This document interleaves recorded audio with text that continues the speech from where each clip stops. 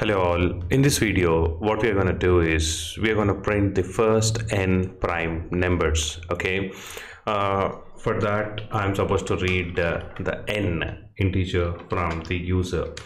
So before writing this program, how to start a C program and the importance of main functions and printf scanf, I made a separate video on this, so I'm going to leave that video link in the description. You can go ahead and check it out before start writing this program. First I'm going to ask the user to enter n so that we can print prime numbers till that number times, or for suppose if user gives 20, we are going to print first 20 prime numbers. Okay, so I'm going to give enter n and then scanf read into ampersand n. So compiler doesn't know what is n, so I'm going to give what is n, declare n, and I'm going to include stdio.header file, otherwise it doesn't know what is printf and scanf.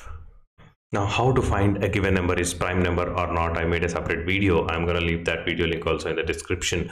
For quickly, what I'm going to do is I'm going to bring up that piece of code on the screen. Okay, this is the code wherein I explained in detail how we can actually find out whether a given number is prime or not. So for now what I'm going to do is I'm going to simply copy paste the same into our code, and then we're going to tweak our program in such a way that it's going to print the first n prime numbers.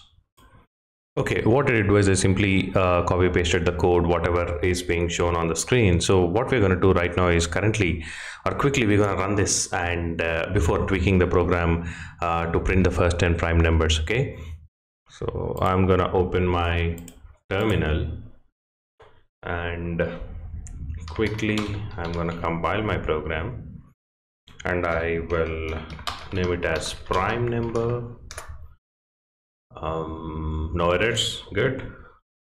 So all I have to do is prime number, enter n. I'm going to give 5, yes, it's a prime number, and I'm going to give 8, it's not a prime number. So our prime number program is working fine. Okay, we know the logic that this piece of code will actually let us know whether a given number is prime or not. So particularly here we are calculating for n, so we need to write a logic in such a way we should pass this number every time from 1 to, we don't know, it has to go on and on till we find the first n prime numbers.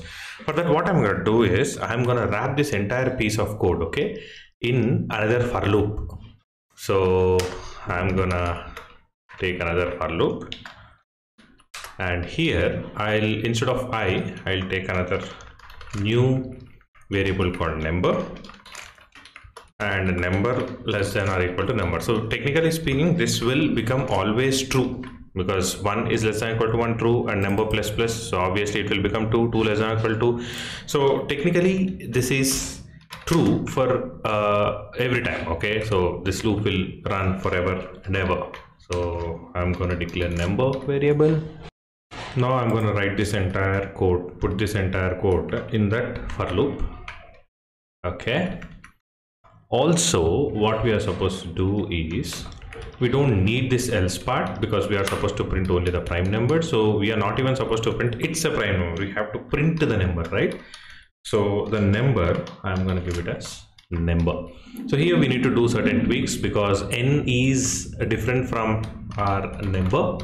So if you look at this piece of code, number 1, this loop will run forever and ever, and it starts from 1 and goes on and on. So every time it comes 1, 2, 3, and this loop will execute and find out whether these factors are equal to 2, then we'll print that number as prime. So here every time the loop starts, it's better we make it factors equal to 0, otherwise factors will keep on growing and the output would be wrong. And we need to change this as well, this should be number. Now also we need a mechanism or logic to know when we reached our n prime numbers, right? So I'll give prime numbers count, I'll take a variable and make it to 0, and every time I find a prime number, what I'm going to do is I'm going to simply do prime number plus plus, so prime number count will be increased.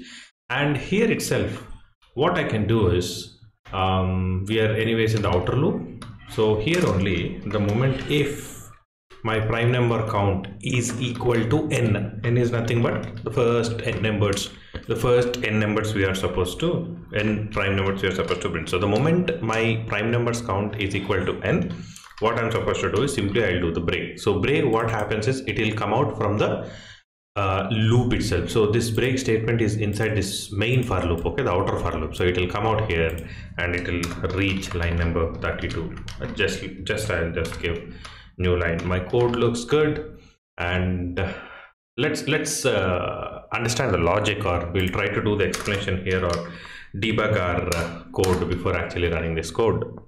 So here we can see our number is equal to 1. So first my number will be 1, and then I is running till number times and number percentage. This logic is basically for prime number. So it'll check whether 1 is prime or not.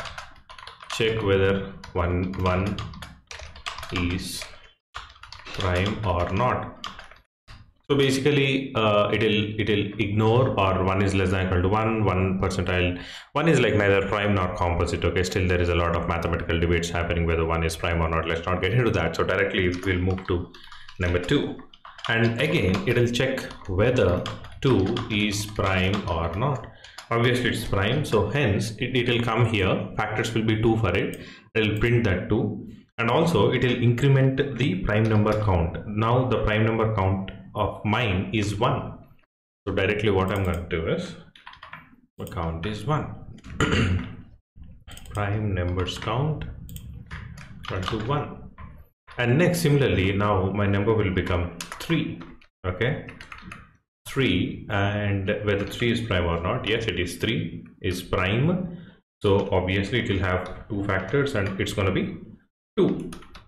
So similarly, now my number is 4. Let's say I gave n equal to 5. Okay, so it's going to print the first 5 prime numbers. So it's going to be 4. Check whether 4 is prime or not. Yes, 4 is not prime. So again, my prime count will be 2 only. It won't be incremented. Now my number would be 5. And 5 is a prime number because it will have only 2 factors. So it will come as 5.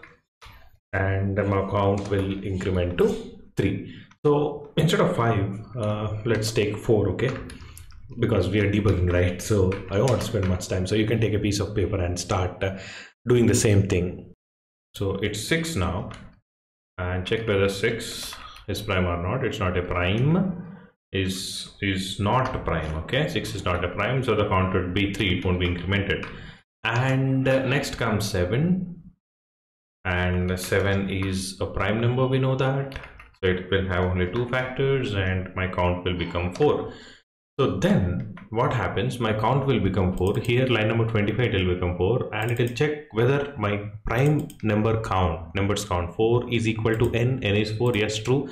It will break and come out. So ultimately my output will be here, whatever, 2, 3, 4 is not a prime. So obviously my output will be 2, 3, 5, 7. So my logic looks pretty good. We'll execute and check it. Okay, I opened my terminal, compiled it, ran it. I'll give it as 10. Perfect. First 10 prime numbers printed, 2, 3, 5, 7, and that is 17, 19. So 5, 6, 7, 8. It's perfect. So enter n. Again, the output is not looking nice. I always wanted the output to be clean and neat. So again, I'll compile it and run it. This time I'll only give 4. It's working fine. I'll give 5. Working fine. I can give like 40. First 40 prime numbers I printed. Okay, like you can give like first 50 prime numbers. So it'll go on and on in a log. So our printing first n prime numbers program is working fine. Thank you all for watching this video. If you like the video, please go ahead and like the video, share and subscribe for more similar tech content.